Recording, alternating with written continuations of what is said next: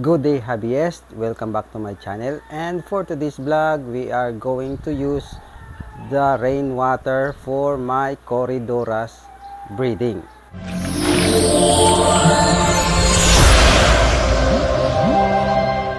Shout out to all my subscribers around the world, and if you want to know more how to breed different kind of ornamental fishes, and if you're new to my channel, don't forget to click the subscribe button and click the bell button for you to be notified for my new videos.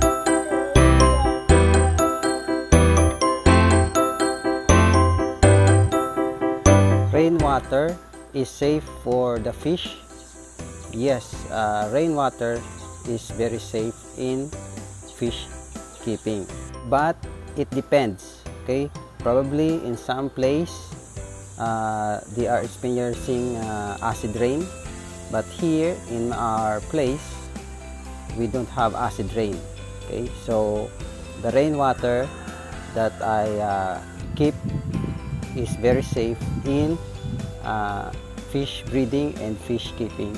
So the rainwater that I have just gathered last night, I will be using it in breeding my Corydoras catfish. So in order to make sure that your rainwater is safe, you need a pH test kit. Before you use your rainwater, just be sure that it is safe, it is not acidic, it is alkaline, it is in a higher range. Here in this tank are my Corydoras, and here also are Corydoras, the fry of my Corydoras, and here is the Danios, longfin Danios. So when it rains, I remove 50% of this water and I replace it with the rainwater. Just to make sure, test first your rainwater if it is acidic or it is alkaline or it is neutral. Okay, so when it is in a higher range, it is safe to use rainwater for breeding Corydoras, Danios, and many other kind of ornamental fish.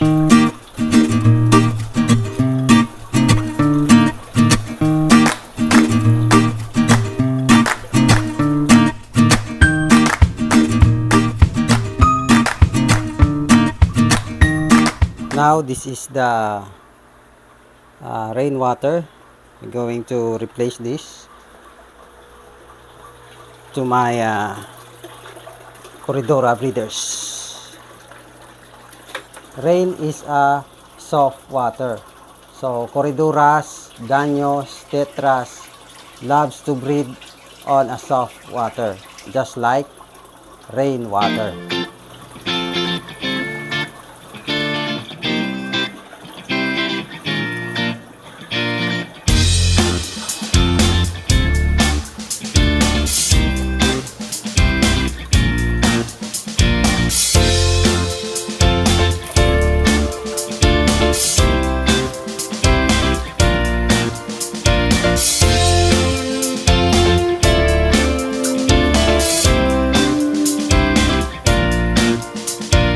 After that 50% water change with rainwater, hopefully this breeder Corydoras will breed this week.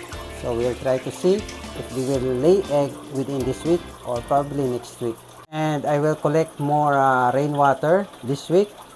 For next week, we will breed this longfin Danio, okay, with rainwater.